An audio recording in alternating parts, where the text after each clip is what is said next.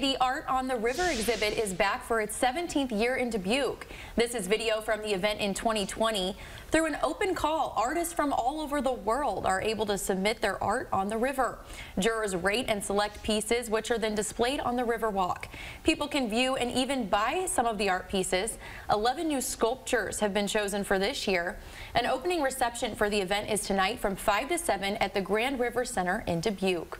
That looks like a fun event, and there are so many things to do this weekend. Yeah, one of many events going on this weekend. Honestly, that could be a pretty fun one. I love the Riverwalk up in Dubuque. I go every time I'm up there in Dubuque, and then it's even more fun when you can see the art too. Yeah, they've done such a good job sort of rehabbing and renovating that area to make it someplace you want to go. And that's one of those things you can do this weekend. Now, unfortunately, there are some rain chances.